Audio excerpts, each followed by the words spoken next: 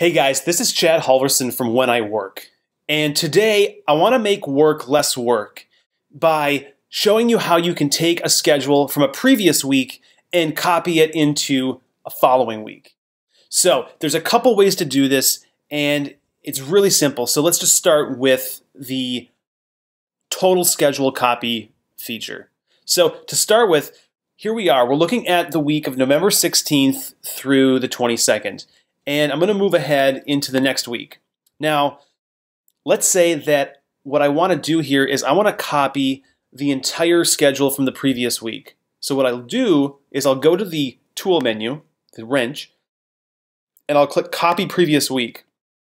And I'll get an option for how I want to do this. Do I want to allow conflicts or do I want to overwrite conflicts? This is important when you have a few shifts already scheduled in this week, or maybe you have some availability conflicts that are in this previous week or in this next week. So I'm going to select overwrite conflicts, and when I select that, it's going to take that previous week and copy it over, and then boom, I've got my whole week put together here from the previous week, and I can drag things around and manipulate it as needed.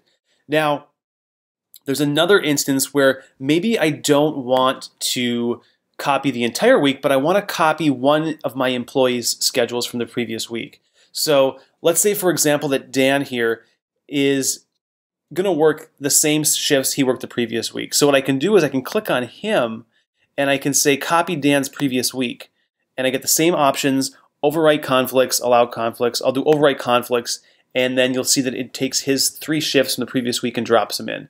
So those are 2 really quick ways that you can use to get your schedule from the previous week into your next week, either on an individual employee basis, or for the overall schedule for everybody. So I hope that helps make work less work for you and get your schedule done quicker and easier and better.